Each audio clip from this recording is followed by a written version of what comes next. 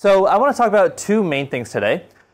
First, I'm going to talk about a lot of technical stuff that we should focus on and some non-technical stuff. And when we're talking about the future of technology, the biggest word that probably comes to your mind immediately is AI, right? AI, artificial intelligence, machine learning, AI, the big buzzword. And truly, it has been changing the industry, especially kind of even how we value it. You know, back in 2019, when I joined college, AI machine learning was the term that a lot of the cool kids use, where it's like, oh, I'm doing some AI project. I'm working on this machine learning project. I'm doing machine learning research, or I'm working on this AI team at work, and everyone was super excited. But now it's kind of like, instead of it being like an exciting thing, it's more of like a baseline thing. Like, if you're not doing AI, you kind of suck, you know? And so it has been changing, especially since about the end of 2022. I think that's when ChatGPT became a really big thing in university, and that's when a lot of people have started saying that, oh my god, AI is going to replace software engineers. Computer science degrees are no longer worth it because AI is changing the industry and everything is just kind of going bonkers. And a lot of people have especially reached out to me being like, oh, is technical degrees even worth it? Should I even major in this? Should I even become a software engineer? Does it even matter anymore? And to all those people, my answer will come throughout this talk, but in short, yes, it is still worth it. You see, when we're looking at technologies like ChatGPT, yes, it is revolutionizing the way that we work. It is changing things. It is we can literally put a prompt in and get out a whole code file. But it's not to the degree where it can replace software engineers just yet. And in fact, it's taking a long time to get there. You see, we had ChatGPT coming in coming into prevalence November, December 2022. And then people were like, oh, computer science is not worth it because it can do your whole assignment for you. Software engineers can get replaced so easily. Then early on this year, do you guys remember Devin? Do you guys know Devin? Devin was the announcement of the first AI software engineer. And basically what you could do is give it a prompt. It'll design, code, and test everything. So pretty much everything that a software engineer could do, it could do. And once again, everyone was super scared of the implications of it. Like, what's going on? And then very shortly after, it was debunked. That demo was very heavily exaggerated, and it was just a terrible onset. And then recently, I've been seeing this thing called cursor AI. Do you guys know what cursor AI is? Yeah, pretty much you can kind of give a design of a website, and it'll pretty much code everything out for you. So it kind of eliminates the need of any front-end software engineers. And I've been seeing a lot of people saying, oh, software engineers are out of jobs. And you know what's even the worst part about all of this is, as AI has gone into prevalence, the software engineering job market has taken a tank. And a lot of people think that just because two things are true, one is a cause and effect, which is not true whatsoever. In fact, the reason that the software engineering job market has been pretty tough for internships and new grads especially is an economic correction from what happened during COVID-19. During COVID-19, or I guess a few months after COVID-19 hit, the Fed started pumping market into the tech scene and companies started over-hiring. And naturally, what goes up really fast has to come down. And so this is just a simple correction of what is going on, not necessarily a cause and effect of what's happening. You see the difference? One is an economic issue, not a technical issue. Now, the thing is, AI has played an impact in career-wise, though. In fact, I was actually asking this one Apple Google recruiter a couple weeks back, why is it so hard to get an interview nowadays? Why is it so hard to hear back from companies when I apply? And he said, well, AI has changed the landscape. Back in the day, you would just apply to many internships and you would probably hear back from recruiters. Now, anytime there's a job posting out there, within 2 minutes, you see hundreds of applicants. How? Because there's AI that's scraping the job market and it's basically pumping all these applications in to these things. That's why within 2 minutes, you can see hundreds of applications on LinkedIn or on these different job sites. So what does this mean for you and me, or I guess you guys as young professionals? How do you sort of navigate the situation? Well, the first thing is educate yourself. And by educate yourself, I mean, first of all, the base layer is be a consumer of AI. Learn how to use the products, actually learn how to use ChatGPT properly. Learn what prompt engineering is even about. Because I'm always of the fundamental belief that you won't get replaced by AI, but you'll get replaced by someone who knows how to use AI very well.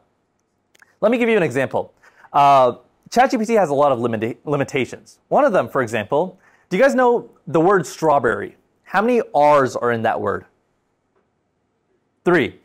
3, right? You guys sure it's 3, right? Okay, cool. If you ask ChatGPT this question, or at least a couple weeks back, I don't know if they fixed this yet, but if you ask ChatGPT, how many R's are in the word strawberry? It would actually tell you 2. Does anyone know why? Well, the reason being is the AI has certain limitations right now. Right now, when you feed it a word, it does these things called tokenization and pattern recognition. So the word strawberry can effectively be broken down into, you can have 2 different tokens, the word straw and the word berry. And immediately, when ChatGPT reads it, it reads it in as a stream and tries to produce a result right away. And so it sees the word berry, it immediately recognizes it. Berry, blackberry, blueberry. Oh, two R's, so that has to be the output. And so there's limitations when it comes to AI. It doesn't get certain things right. So if it can't answer some of these simple questions, how on earth are mega-scale companies going to be using this one technology to replace their trillion-dollar product? It just simply can't happen. And that's how we can avoid getting fear-mongered when people say, oh, AI is going to replace software engineers. But instead, it does make for an excellent tool. Like when it comes to speeding up the programming. You guys ever use Microsoft Copilot? If you haven't, I encourage you to try it. I'm not sponsored by them, but it would be nice. Basically, it's where you can literally like write out a comment, hey, I want a function where it does X, Y, and Z. The comment, and you put the function header, and then it'll actually code up the entire function for you. That's how AI can actually make you a better software engineer rather than replace you. That's how you can be the person who learns how to use AI rather than being the person who gets replaced by it. A simple example, back in the 90s when the internet was kind of going through its boom, right? A lot of people some people adapted and some people didn't adapt. Do you guys remember Blockbuster? You guys know Blockbuster? Well, they were basically like this physical store in which they sold movies. They were leading the market in the movie scene. They were doing really, really well. Then, a couple years later, came down Netflix. Netflix, they weren't doing as well at first. In fact, I think 2011 was a really rough year for them. But now they are like literally the #1 movie streaming platform. Why? Because they actually adapted to the internet. They actually adapted to streaming services. No one actually goes to physical stores and buys movies anymore. Similarly, eventually, no one is actually going to go write their own code anymore. They're going to become really great prompt engineers. Now, that doesn't mean your computer science degree learning to code is useless. You need to be technically apt in order to actually see these things, how to prompt the code, how to look to see like how to debug things, because ultimately there will be some mistakes. Ultimately, there will be things that you need to correct. So that's how we can actually take advantage of this AI product. And AI is ubiquitous. You see it in literally everything. You see it like within Instagram right now. There's Meta AI. Obviously, there's ChatGPT, Google Gemini. So many different tools for you guys to use. So take advantage and start using them now as part of your degree. The second thing that I want to also talk about, like I mentioned, that's like the technical side of how we can take advantage of AI because it's kind of changing the workplace. The second part I want to talk about is the non-technical side. So a lot of people ask me, what is the difference between a good software engineer and a great software engineer? Does anyone have an answer for me? The math. The math? Okay. Communication. Communication? Adaptability. Adaptability? Anyone else? Speed. Interesting. Yeah, these are all really good answers because at the end of the day, it is not about the code that you write that will differentiate you from being a good software engineer versus a great software engineer. Truly, it's all the soft skills. It's all the other stuff that you do outside of your job. In fact, when you join the market as an entry-level engineer, you're going to be writing a lot of code and doing a little bit of meetings, a little bit of design work, a little bit of all these other extra things. Then as you grow up the ladder, you become a mid-level and then a senior level software engineer. You're going to be doing a lot more design and very little coding. Why? Well, one, you become faster, you become a better coder, but that's actually not what will accelerate you. It's all the other stuff that you do. How much do you get involved in design? Do you have a customer-centric mindset? Anytime that you use a website or a web application, are you just a simple consumer of it? Or do you look at the color scheme of it, of the interactive components behind it? Or, like McDonald's, they are gold and red colors, right? Why? Because it attracts kids from a very young age, and so they can capitalize on that market very easily. These are all small tips and tricks that you need to be observing. So anytime that you become an engineer, anytime you even work on a simple class project, always think about how is the user going to be using it at the end.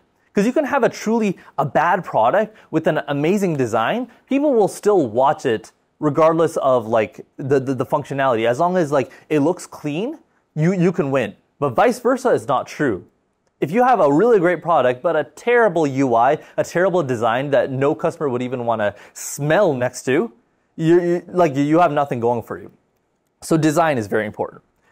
Then we got communication/leadership. So this is where, obviously, when you are working anytime, whether you're a student or whether you're on the job, you always need to communicate your wins. This is a big difference between actually when it comes to university versus the company, how they kind of grade your performance. In university, you hand in your assignment, they give you an A, B, C, or D, right? You pretty much get your GPA, and obviously you shoot for a high, a 4.0 GPA, right? But on the job, you pretty much just keep doing your tasks. No one will vouch for you. No one's going to be like, oh, Sajjaad, he's a great student. Oh, Ali, you're a terrible student. No one's actually going to be saying that. Or actually, they might say the terrible side, but no one's actually going to see the upside. So what you have to do is you need to vouch for yourself. You need to be noting down all the accomplishments that you're having. This will actually help you out while you're a student itself to always keep noting down your accomplishments. Anytime you do a cool project, post about it on LinkedIn, post about it on Twitter. In fact, a lot of people who are struggling to get jobs, that's one of the biggest hacks. Post about the work that you're doing on LinkedIn. Be loud. In fact, I was talking to this one technical manager at this one company, and he said he's gotten his past 2 jobs just because he talks about all the projects that he's doing on his Twitter, and then the founder of those companies reach out to him based off of the stuff that he's doing. Because why do I have to evaluate you for a technical interview? Why do you have to apply to my company if I already know that you're this amazing candidate? So be very loud about the stuff that you're doing and show the world about the things that you're accomplishing. And that'll help you translate when you're actually on the job. And you'll actually, anytime you do a task, you need to talk about it, mention it to your manager, get feedback from other people. That's another big thing. You get feedback when you post about things online, and then you can iterate and just become that much more better. So overall, I want you to kind of recap a little bit. Learning about AI will help you become a better software engineer.